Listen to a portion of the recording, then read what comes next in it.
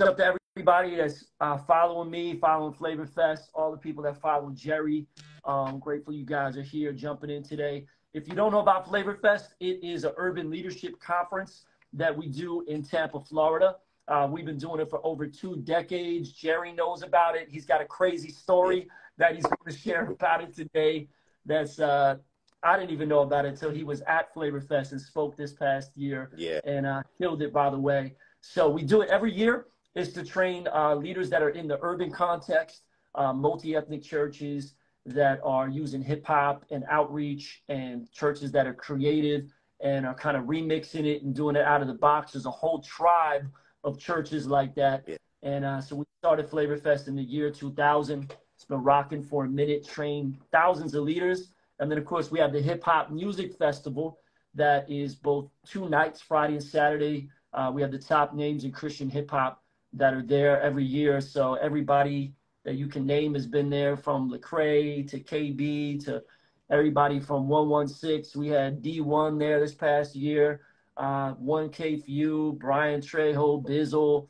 I mean, and then lots of up and coming artists. A lot of artists have been discovered at Flavor Fest. Jerry Flowers almost got discovered at Flavor Fest. So anyways, so we got a big announcement. So stay tuned for a little bit today. We got a big announcement about Flavor Fest this year. A lot of y'all have been asking us, when is the registration going up? When is the artist submissions going up? What are the dates? So I'm going to announce that today in just a little bit. And we're doing something this year that we have never done before for Flavor Fest. And so super excited to share that. God's put something big on our hearts. And I'm in New York City right now. And I'm in a hotel room, and so I'm going to tell you a little bit why I'm here in a minute as well. But Jerry, man, thanks for joining us, bro. Thanks for hanging with the technical difficulties, man. No problem, man. You know, we're family, bro. When we met, was kindred spirits, man. So it's an honor, bro. And this ain't the last time, too. So I know we're going to life on life. I could already sense that. No, definitely, man. Well, I'd seen some of your stuff on IG, and then last year my team was like telling me, like, yo, we got to invite this dude, Jerry Flowers. Like, he's killing it, man. Check his content out. And so, you know, we looked at it and we're like, all right, let's go. And I'll be honest with you, man, that is probably one of the first times that we invited somebody that we didn't have a relationship with. Normally, everybody that we invite to be a general session speaker, somebody we kind of know. They know us, but little did we know, we did know you, and you did know us. And so, man, tell everybody about that story real quick as we jump it off. I want to get in and talk about you a little bit more, but talk about our connection that I didn't even know about. So I used to do Christian rap a long, long time ago, maybe like 2009. I was a student pastor, and it was just one of the ways to create an atmosphere where young people could come together, fellowship. We had pizza, we'd open the scriptures, and just really trying to give my student ministry an alternative from the thing that culture, you know, gives them. Yeah. And so once I started doing music, some churches started inviting me to come do their youth nights, whatever. And so I heard about Flavor Fest, and I sent I forgot the packet. It was like a packet if you want to be a part of it. Submission package. And I got rejected. I mean, just like, no, sorry, not coming. You don't have it. I'm just playing. But so it was last year when I got the booking request for Flavor Fest, and I came back to cross over. I was like, yo, we low-key got beef because I tried to come here in 2009, but hey, it worked out totally perfect. Yeah. So the timing was right. So that's kind of like the connection. Yeah. Yeah. Let me say this to you, man. Remind you that the artist submissions, we only have about 18 to 20 slots for indie artists that we have every year. And they get a 5-minute slot, and they get to perform before the headliners or in the mix of the headliners. We have 2 nights. So we have about 8 to 10 each night. And we might mix them in at a few other points throughout the weekend as well. So we try to include as many as we can. But we generally every year get about 60 to 70 submissions. Yeah. And so to whittle that down to like 18 to 20, like more than 2/3 of people, we have to say no. And sometimes it's really hard, man, because there's a lot of great talent There's a lot of people that are doing great stuff. And sometimes we'll end up choosing people that had submitted 2 or 3 years. And we'll be like, we'll put them up on the list because we're like, yo, we were thinking about this person last year, but they didn't quite make the cut. But they submitted again, and check this song out. All right, they came in the submissions queue twice. So we don't this time. So yeah, man. So know that. And this past year, I think was like our hardest year ever. There's just a lot of great talent out there. But it's funny, man, because God still had it, in his will, had it in the cards, so they say, for you to come and be connected. And you didn't have to submit this time. Like, you got invited. You got tapped on the shoulder. And you were dropping some bars, sir. You definitely were still dropping some bars, man. And you opened up the first general session on Thursday night, and our theme was Revive, and you really kind of helped kick off the whole weekend with just a great atmosphere, got everybody inspired, encouraged, and everything from there was up. So, thank you for coming, man, and look forward to continue to build. And then as we've talked, a couple of times since then, find that, we have a lot of stuff in common. So you, like myself, are PK, pastor's kid. So, man, tell me a little bit about your background. The people that follow me and follow Flavor Fest may not fully know about the Jerry Flowers background and how you grew up and where. And so talk a little bit about that, man, the struggles of a PK. To just be 100% candid, if my parents did not live out the gospel, I probably would be an atheist. I'd probably be an atheist or agnostic, because the church can be really, really messy, man. I have a different perspective now that, the church is the hospital. I understand that. But everybody can't be sick, you see. So my perspective has changed over the years from being a PK, seeing the things that my parents have gone through, seeing, people that we love, we serve, just leave, no closure. It does. The conversation of church hurt, I don't think people really consider the pastors. It's always what other people did or something they didn't like. But that's a whole nother conversation. So just seeing their faithfulness is what really actually brought me to the Lord. Went to Westfield High School. Then I went to Texas Southern University. That's where I really had my encounter with Jesus. When I recognized that my life was fraudulent, I thought I was saved because I was a PK, bro. But I recognized you can't get fooled by watching somebody else eat. So I had to develop my own relationship with the Lord. And from there, I just felt compelled to be discipled and then help others. And so that's kind of how the PK journey mutated into being a student pastor. Was once I got saved for real, I was like, okay, we need to have the gospel on a more digestible level, not changing the message, but changing the method. And so that's kind of how I went from student pastor to rapping, and that rapping led me to meet Tanisha. And that's like a real capsule version of my journey from the PK student pastor to how I got to where I am now. So when was some of that transformation happening? Was that, you said, around the college age? Yes, I was about to pledge a fraternity. I was in the club, and I just didn't feel it. Like when you have your roommate come to you like, bro, you don't even look like you belong here. You don't even look like you're enjoying it. I wasn't. It was hot. It smelled like weed and Black and Mild. And it was just like this. It was forced. You see what I'm saying? It was forced acceptance of my roommates. It was forced acceptance of a fraternity. And it was just, I just had this tension on the inside, man. I think a lot of times people always say, I'm waiting to hear God tell me. A lot of times he speaks through that inward tension, and that's what it was for me. Like, this isn't me. And I'll never forget it, bro. I went home that night, read Titus 1:16. They profess to know God, but by their deeds, their actions, they deny him. And I looked at my roommate and said, yo, bro, this us. He's like, nah, man, we're going to church in the morning. I said, bro, but we don't live this joint. And then that's how my journey kind of happened with 13 letters, with 116. Hearing of Lecrae, hearing of the truth, hearing of Ambassador, because I was like, if I'm gonna change my music, bro, I'm not listening to, no disrespect, I'm not listening to like Mighty Clouds of Joy or Yeah, Kenton Spirituals. They love the Lord, but that wasn't it for yeah. me. I'm You know right what there I'm with saying? you, bro.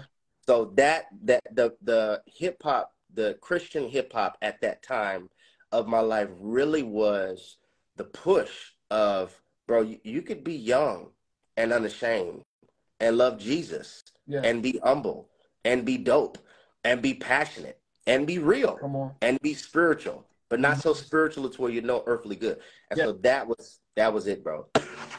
That was kind of like the metamorphosis time for my life. man, that's good, bro. Yeah, we got a lot in common. I was in college and I was doing some stuff that I shouldn't have did, and there was that tension there, man, because I was raised Yeah. to know the truth, and I Right. knew the truth was real. I knew God was real, but I wanted to taste the Yeah. world. I had been kind of a little bit isolated and insulated by my parents protecting me, and there was rules and boundaries, and then you get to college and some of those boundaries are gone. You're like, yo, you know and so I was forcing some stuff too, but feeling that tension, and then soon Yeah. realizing like, this is Yeah.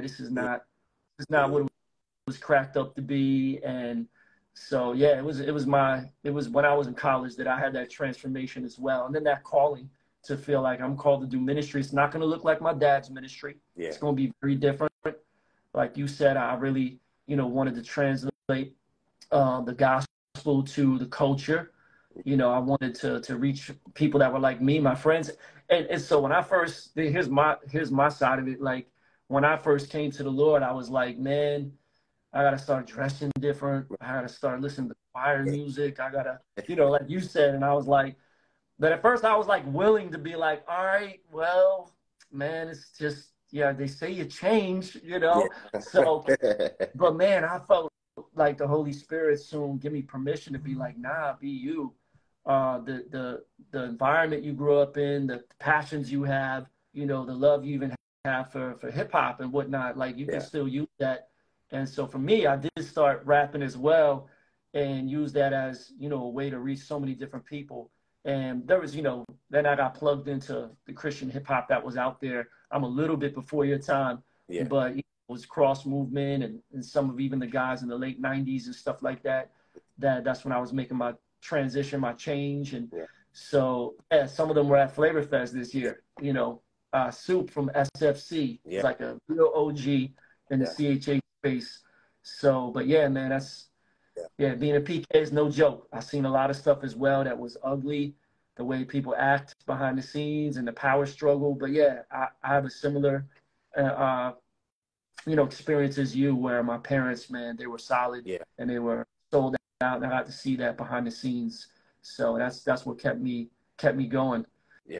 Man, so tell everybody from Flavor Fest, man, a little bit about. I know you got a lot of your people watching as well, Mm-hmm. but like what the transition has been like, where you went from doing student ministry, like you said, with pizza and Yeah. hip hop and Yeah. all that, and translating, the gospel to the culture, to now you're pastoring, Yeah. and it's kind of a unique situation. Yeah. You're using the same facility as your dad, correct? Yes, sir.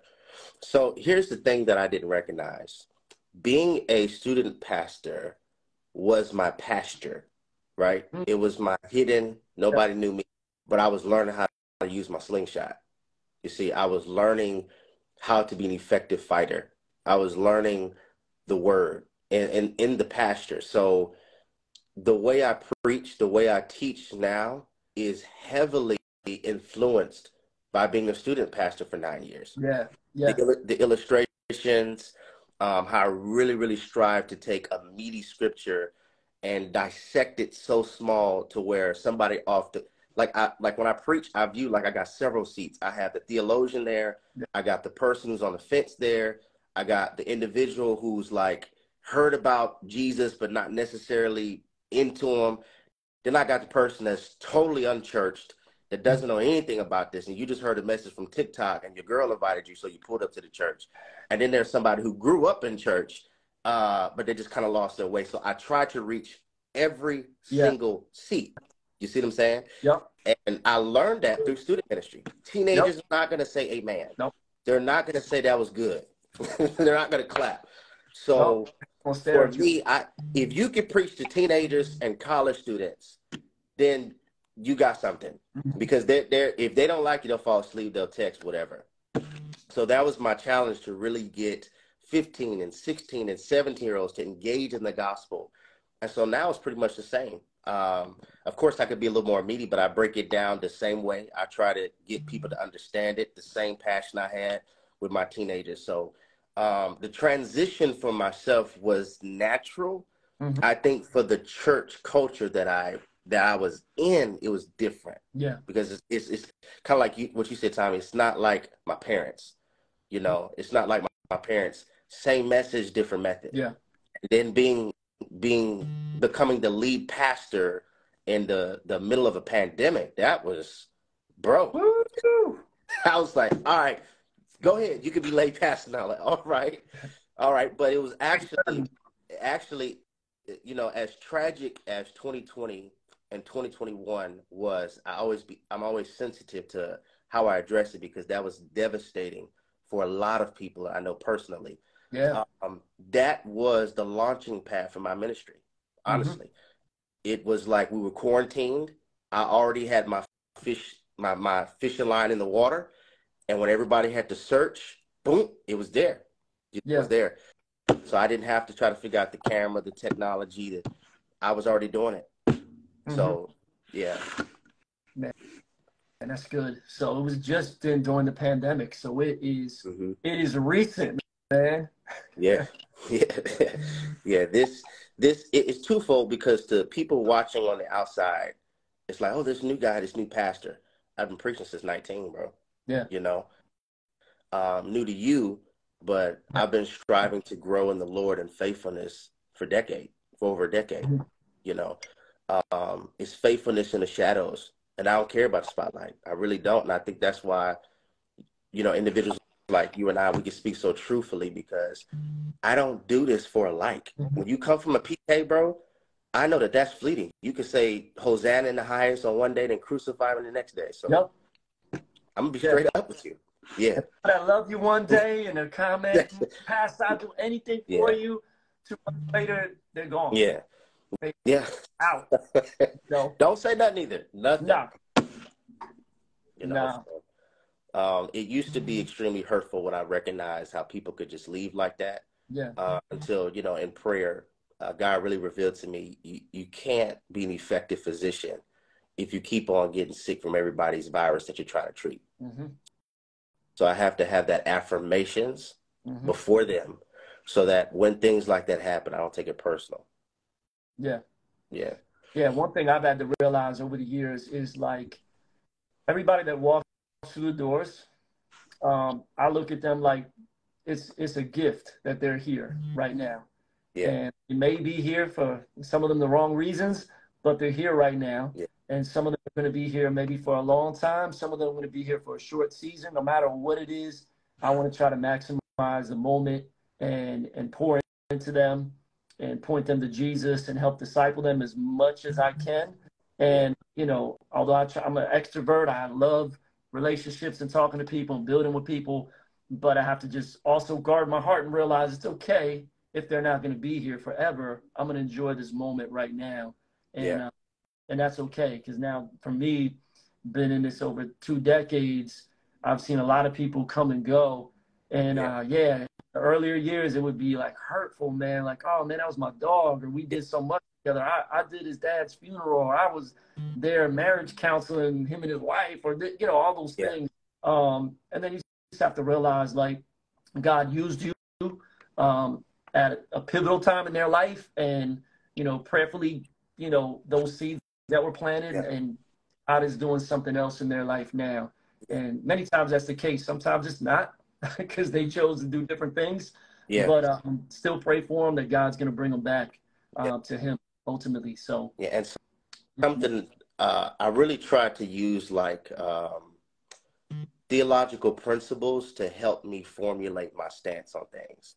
So, like Jesus says, some reap a harvest, some 30, some 60, some 100-fold. So when I encounter with people, or as I'm leading, discipling, I really do have this mindset, Tommy. Some people are 30% people. Some will give a harvest 30, 60. And how I get hurt is when I expect the 60% from the 30 individual. Yeah, you're So right. if Good. there's a 30, I'm like, okay, let me use you in the serving of the kingdom for that 30. Yeah. You're not gonna stay, clean up and do all that. That's not you, but you might do parking lot ministry. Yeah. So that's what you hear. And so learning that first principle helped me, and then recognizing how Jesus operated with relational management. He spoke to thousands, sent out 72, selected 12, but was really vulnerable with 3. And that has been a game changer, bro. Yeah. Game changer. Because when you treat the 1,000 like you're supposed to handle the 3, heartbreak is imminent. Oh, You know? that's good, bro. You see, there was only 3 that he took to the top of the Mount of Transfiguration. 9 had to stay in the valley, So if I can't discern the mountaintop from the valley, I'm going to take Judas up there with me. You see? Still serve Judas, still be there for him, but that's not the one I take up top. And so that wisdom, learning how Jesus handled that, relational management, it has protected my heart, where I can still love people with wisdom. That's good leadership principles right there, bro. Yeah. Out there, your leader in ministry, take some notes on that. That was some fire right there. Yeah. Man, so tell me a little bit about Therapy Thursdays and how that developed, and that's become like a whole thing now, bro. Yeah. And that's helped so many people, man, especially through the pandemic. We recently did a series called Triggered about, the end part of 2022. We did that it was only going to be 5 weeks. We ended up extending it to like 7 weeks because so many people we realized were dealing with, all kinds of emotional and mental health issues, man. So that's meeting a big need right now. Yeah. So before I met the Lord, I was a pre-med major. After I got saved, I was like, okay, I would need to know how to talk, and I would need to understand how the body works. So I switched my major to communications and psychology. So once I graduated with that, then master's in divinity, I already had a background of, you have to be able to communicate to people, but they have to be able to be healed enough to hear what you're saying. Like, can they hear what I'm saying without the trauma rewording it, right? And so as I was doing counseling sessions, premarital counseling, I was seeing like, yo, man, there's some like biblical standards, requirements that people can't do if they're not healed. And it was an epiphany one night. As I was like, man, okay, love your neighbor, like you love yourself. If they don't love themselves, they're not going to be able to love their neighbor. Give and it shall be given unto you. So that's the heart of generosity. All this is Bible. If all I've known is takers, I'm not going to be a giver because I don't want to be hurt like that. And so I recognize like, yo, we need to get healed here so that the kingdom things that we're hearing here can penetrate our heart and we can carry them out. So last 2021, I was feeling this. 2022, I was like, okay, we're going to do Therapy Thursdays online only because I'm seeing that pattern. And that was really what I was seeing in my church, in my experience. I didn't necessarily consider globally, but it just kind of like grew, which let me know that was the Spirit breathing on me. Like, yeah, there are people who want to obey, but trauma won't let them. There are people who want to love others, but trauma won't let them. Introduce them to me, heal the trauma, then they can follow the doctrine. That makes sense? Yeah. So that's really kind of how that started, was just the counseling sessions, the small groups, man, just recognizing that it's not blatant rebellion. They're just hurt. Trauma's affected their ability to hear. So that's what Therapy Thursday kind of was birthed out of. Well, man, thank you for doing it. I know there's a number of people, even in my church, that regularly tune in and watch, and it's been helping them. There's been some free therapy online, man. It's free, man. It's free, man. So thank you, man, for pouring into so many different people, man. Even some people that are part of my church family, my congregation, man. We appreciate it. Yeah. So I know we've been talking a little bit here and there, man, about some of the next steps and the dreams, man, for you guys as a church. And so, so I don't know how public some of that stuff is. I know you got to be talking about it a little bit, man. So talk about that a little bit here and what you guys are dreaming about, so we can all, be praying and agreeing, man, for the future. Yeah. So just raw, we need a bigger building. Yeah. That's raw. We didn't even talk about this yet, Tommy. Last Sunday, bro, we had a serious problem. Mm. People were walking down the street. Now we have buses. We have shuttle buses that could transport people from, there's an elementary school not too far, maybe 300 feet or so from our church, that our shuttle bus will get them and bring them over where they don't have to walk. But people were walking. We have police officers trying to navigate the traffic, and the sanctuary is filled to capacity. The overflows are filled. And so it's a blessing. Overflows, like plural. Wow. Now I felt some type of way about it because I was like, man, people are gonna think if I have to come here and sit in the overflow, I might as well just watch it online. And so that was really bothering me, and my mind was kind of bothered about it. But from talking to people, they're like, we just gotta get here earlier as long as I'm in the building. And so one girl, she kind of changed my perspective because she was sitting in the overflow. She flew in and didn't get a chance to get a sanctuary. And I was like, oh, I'm so sorry that you didn't get here. And she was like, I remember when I could not come to church. The pandemic had it to where we could not. I'm just glad to be in the building. There's something about the atmosphere. So that kind of gave me a different perspective. But I'm like, God, I asked for a baby. You gave it to me. I asked for it to be a boy. You gave that to me. Tanisha underlined in her first few weeks of pregnancy, they were considering that she might have placenta previa. I said, God, please heal it. He healed it. So I'm like, you hear me? I'm asking for a building. You hear me? But obviously there's a setup that he wants to do, because we're probably at like 11:57. Oh, what we gonna do? So I'm like, all right, God, it's almost 11:59. I know you like leading us right to Red Seas. I know you like us smelling the stench of a lion's den before. I know that's your MO. That's your method. So my spiritual perspective understands that God is setting us up. Practically and naturally, it is kind of like, okay, when is it going to happen? So, but I'm grateful, man. I'm grateful. That's kind of like my message on Sundays and called Enjoy the Rain. Many churches have foreclosed, bro.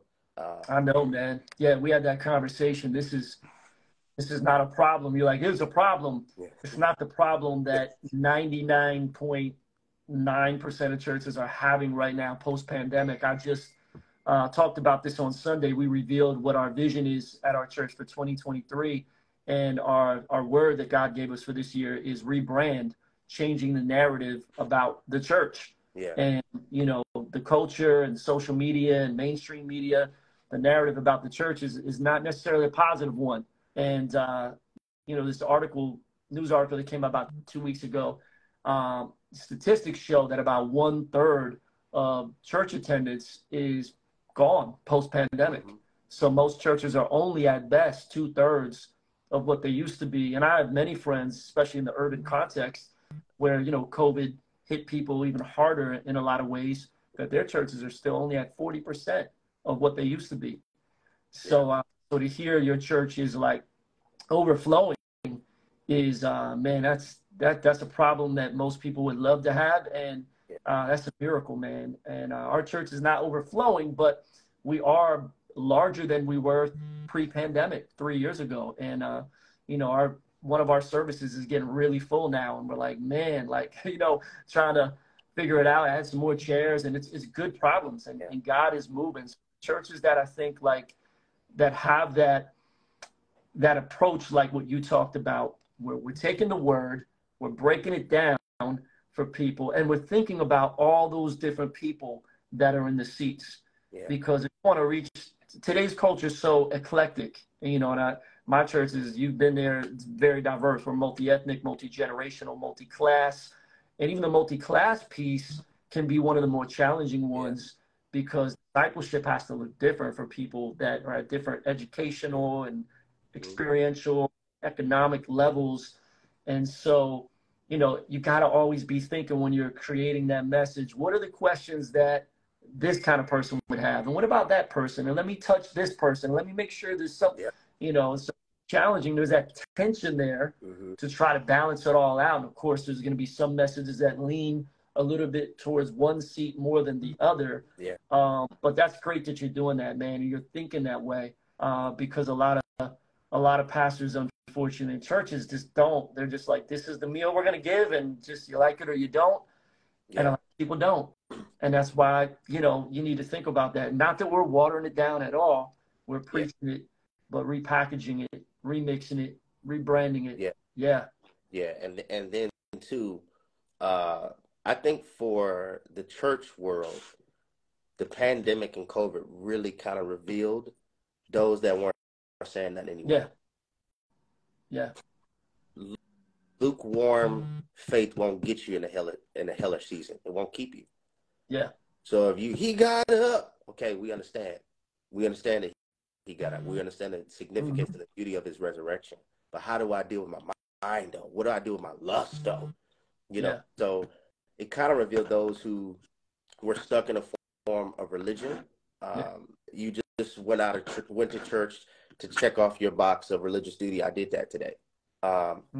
Versus, it's almost like the first shall be last and last will be first. It's like the pandemic did this. Yeah. It's like those who seem last, because you're only last until everything turns around. Yeah. Around. That's good. That's good. Boom. You know, so if you weren't saying anything anyway, if you didn't help people grow in Christ anyway, and those who just came to service because of a religious duty anyway, they're gone. And that doesn't totally fall on the church, because I know people like to blame the church. Sometimes that's the people. God is good only when life isn't. God is good only when life is. But when life isn't good, God isn't good. Come out. So it goes both ways on the church attendance thing. It exposed not only the pastor, but then also the people. Is God only good when you get sunshine? What about when it rains? Because if you only get sunshine, you're going to be a desert. You're going to make me preach, bro. Come on, man. You're gonna be a desert. They're not talking about the full picture of everything. Right. And when you're given that partial picture, and then reality is not that picture for a long time, like you're going to be in trouble. And like you said, I think the pandemic was a big filter, and it filtered out a lot of people that were just on the fringes and just playing church and not really all in. And at the same time, it was also for another group of people, it was drawing them back to God, and it opened to spiritual things like never before. And you know, whenever there's trial, tribulations, or trouble, turmoil, all those T's, people come looking for God. You know, and so there was some of that as well. There was a falling away, and there was a traction. What we found is a lot of the new people, man, they're all in. They're excited. They're motivated. We got like a new church, man. Like 80% of our church is new in the last couple of years. We're also in Tampa, and like you guys in Texas, there's lots of people moving, you know, to our areas, and they're looking to plug in somewhere. So that's definitely all facts, man. My only challenge for both individuals is God going to be God of your life when he gives you yes? How do you handle no? And why have we overpreached the blessings of God more than the fruit of the spirit of long suffering? And so we have classically conditioned people who know how to handle the blessing, but not the testing. We don't know how to handle that verse. The answer that's right. Or it's delayed. Delay doesn't mean denial, but you might not get that thing that you're praying about, or that vision or whatever. It might not be for 5 years. Can you wait and keep doing the work as God prepares you and gets you ready for that for the next X amount of time? That Western Hemisphere Christianity, the American church, is used to the God that blesses. We don't know how to handle the God that allows adversity. We do not know how to handle God that allows us to go through. Everybody always preaches about coming out without smelling like smoke. You know, what about when you're in that thing, though? You know, he came out the lions and he shut the mouth of the lion. What was it like spending the night with Beast? And the same God that delivered him out is the same God that let him stay there. You see what I'm saying? So that's the part that I really want people to get roots. Yeah. so that when adversity does come, you bend but don't break. Yeah. And we read the Bible many times through that microwave lens. Mm-hmm.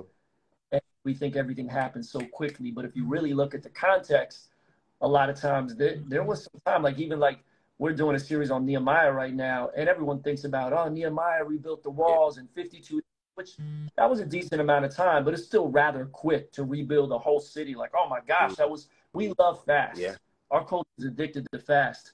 But then we ignore the rest of the book of Nehemiah, where he stayed there for years. Mm-hmm. And although physical rebuilding was done, he had to rebuild the people spiritually, emotionally, economically. Mm-hmm. That took a while to do all of that. And then even when, at the end of Nehemiah, he went back to be with the king and back to Babylon for a little bit, for scholars say probably around a year and a half. And when he left, everybody started wilding out again. He had to come back and then like wreck shop to be like, hey, y'all are messing up the church. This is how things got messed up in the first place. And y'all go,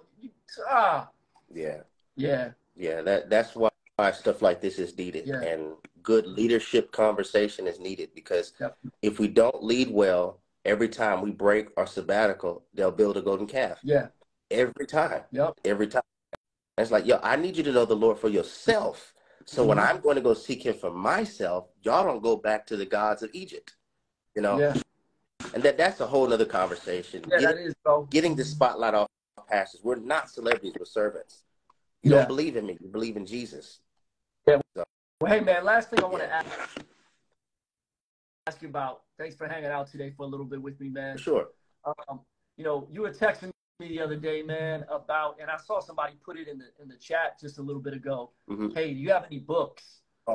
So you're texting me, you got this book coming out, man. So tell me a little bit about the book, man, and like what's the plan for it, man? I want to hear about it, bro. Yes.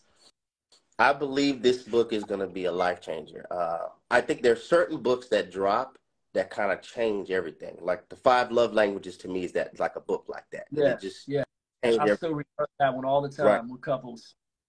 So I'm praying, if it's God's will, for him to have a significant impact with this book called Heart Rehab, and it's kind of leaning into that Therapy Thursday stuff. Okay.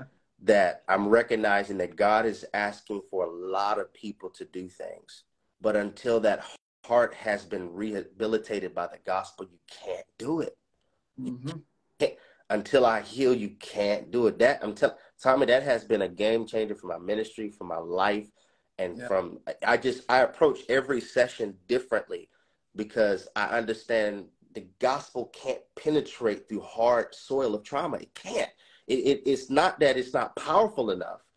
It's that the heart is so calloused in that area. I can't love my neighbor. I can't. And so that's really what the book is about. The goal is to have it come out this summer, prayerfully. Now, you say summer, like what part of summer? Because you saw my text, man. You saw my text. Yeah. I want like June of 2023 so that I could do a book tour in the fall. Let's go. Lord willing, that's what I'll do. I think there could be like a just a warm up pre-tour for the summer. Yes. It's at Crossover Church in Tampa. You already know I'm coming, bro. You can come and just test it out, man. Just guinea pigs. Yeah. You can already know I'm coming, man. The book, we're trying to set it up to be where at the end of each chapter is like a barcode. Yeah. And you get like a QR code where you can scan it and it'll take you to a video. It's just different. It's different. It'll take you to a video about this chapter. Yes. This is where I'm personally talking to you about it, along with a heart rehab masterclass. So trying to push both of those. So I think it's gonna be good. Did I give you a copy of my Frames book in the box? You didn't. Oh man, I gotta send you one. So because I actually put the book in a box called Frames. It's about perspective. And each chapter is like a different kind of frame versus another frame, like pessimistic frames versus optimistic frames, greedy frames versus generous frames, and et cetera, et cetera.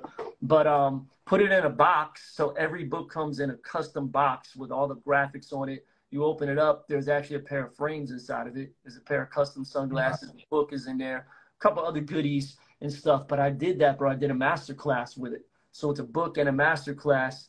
At the end of every chapter, there's a QR code. It's 8 chapters, so there's 8 videos that they can watch. I put them on a private platform. So I'll talk to you about that more on the side, man, and just share some of the stuff that I've learned as I've done that a couple of different times. And yeah, it's a blessing. So it's an experience. It's not just this reading thing, but there's also the video with the master class and the whole box thing. Everybody's like, yo. That's fire, bro. Yeah, man. So we'll talk on that, man. Definitely, bro. I'm excited, man, for your book. Excited to connect with you. And so I'm going to have you pray for us in just a second, but I told people we were going to make the announcement at the end. So let me give the announcement for those that have been tapping in, that are, you know, connected with me and connected with Flavor Fest. Flavor Fest, again, is the urban leadership conference that we do every year to equip urban church leaders. So it's for pastors, church planners, church leaders, artists, entrepreneurs, creatives, people that are in the nonprofit space, working in the urban community. And so we've been doing this conference for over 20 years, and we gather about 300 to 400 leaders every year in Tampa, Florida at Crossover Church. And that's where Pastor Jerry came and preached our opening session in October of 2022. So here's the big news, y'all. A lot of y'all been asking, what's the dates? When can we register for this year? We are taking Flavor Fest this year on tour. First time ever, and we are going to 5 cities. And so we feel this responsibility, this mantle. We've been doing this for years, training urban leaders. And we know a lot of churches, like me and Pastor Jerry just talked, a lot of churches are struggling right now. They're discouraged. A lot of leaders are discouraged. They're maybe half of what they used to be. Their budgets are lower. There's a lot of needs in their community, a lot of tension, all kinds of things going on. And people need resources. They need encouragement. They need fellowship. They need some fun. They need some hope. And so we know everybody can't get to Tampa. Everybody can't get to Houston, right? Inflation, everything else. People are just, you know, got a lot of stuff going on. So we're taking it to 5 different cities. We feel this responsibility to do that because our church is thriving and growing, and we feel that mantle. A lot of other organizations that did some training in the urban space have kind of went dormant since the pandemic. And so we've never done this before. We're running the church, so we don't necessarily have the time to do this, but we're biting this off because we feel like the Lord is telling us to do this. So in 2023, we're going to New York City. So I am in New York City right now. I'm in a hotel room right now, and you can see behind me the trees. They ain't got no leaves on them. This ain't Florida, bro. It ain't Texas. And so I'm here in New York today because we're going to be, my guy Richie Righteous is picking me up in a few minutes, and we're going to go tour the church building that we're going to be using here. We're going to be in New York City, April 22nd. We're going to have 2 general sessions. It's going to be like a one-day event, 2 general sessions, 2 breakout workshop tracks for pastors and church planning. Urban Youth Workers Institute is partnering with us to do a track for youth ministry in New York. We're going to have a track for entrepreneurs and a track for artists as well. And so then we're doing a concert that night as well. So stay tuned. But we're going to be in New York City, April 22nd, Los Angeles, May the 5th and 6th. We're partnering with City to City, church planting organization out there. We will be in Houston, Texas. We're still working on that. We might be partnering with Pastor Jerry. We're working on the details on that. We're coming to Houston this summer, and we're coming to Atlanta this summer as well in June and July. So stay tuned on that. We're going to be putting everything up on the website soon. And then, of course, we will be in Tampa for the main conference, the full conference at Crossover Church. And that's going to be moved back a little bit. We're going to do it the first weekend of November 2nd through the 4th. We're going to push it away a little bit from hurricane season. Hurricane season has been messing us up last couple times. So flavorfest.org has all the details. We'll have all the details like within the next week or so. We're still tweaking some of the details. We'll have some of the speakers, artists, workshops. All the locations will be locked in. We're almost there. We've been working hard on this, so pray for us. But normally, like I said, we train about 300 to 400 leaders this year. We're praying to train well over 1,000 leaders collectively in all those different cities combined. So, yeah, and Pastor Jerry's probably going to be a part of it in some, definitely. So, we're going to get that book out at Flavor Fest. Absolutely, man. Hey, I'm with it. Hold me accountable with it, bro. Yeah, man. Yeah, And we I'm gotta working as talk on hard the as I can. side, bro. Yeah, And I'll share all the stuff I've learned, man. yeah. Writing is it's a discipline, Who, bro. who you telling? It is, bro. It is. It's so many distractions Yeah, and other things going on, right? You gotta. But hey, man, thanks for jumping on. Normally we're on YouTube, but we jumped on IG today because I wasn't in our podcast studio at the church, and we yeah, tried to do YouTube live, but me and Jerry couldn't figure it out. It's a new feature. yeah, We're gonna study yeah. that. But hey, man, could you pray for us, bro? Absolutely. Pray for us. That's what I always ask people to do at the end of the podcast. Pray for everybody that's watching and listening, and all the leaders that are out there. I know a lot of your crowd has jumped in as Yeah. well, man. Father God, first, we thank you for being awesome. Thank you for allowing us to cross over to see another year, God. And we are simply just requesting for you to give us hearts of clay. Allow our hearts to be like the clay after a fresh spring rain, moldable and pliable so that you could use us for your glory. I thank you that arrogance is never a part of our anatomy. For you made us from the dust of the earth, oh God. And whenever we inhale dust, we sneeze, which means you don't want us to be full of ourselves. Help us to have a heart posture of humility. And I thank you for every leader, every ambassador, every world changer, that we will always remember that ultimately God is for your glory, not about us, not about them. Give us a shepherd's heart to love your people. I thank you that you're building a hatred of sin, and we don't play with wolves. So if there's anything in our life that would distract us from our purpose, distract us from our assignment, help us to be bold enough to sever it, to cut it off so that we can be focused on you. Give us the grace, give us the passion, and give us the fire. Light our hearts on fire so that the world can forever watch us burn for your glory. In Jesus' name we pray. Amen. Amen. Yes, sir. Amen. Well, thank you, everybody, for tapping in today. Pastor Jerry, thank you. You guys can stay connected with Flavor Fest right here on IG or on YouTube at Flavor Fest, or you can stay connected to my channel, Urban D813, and you'll find out more details of what's coming up next, man. So, Jerry, man, we'll be in touch, bro. For sure, man. Love you, man. Coming to H-Town, baby. Yes, sir. All right. God bless everybody. God bless. Have a good weekend. Peace.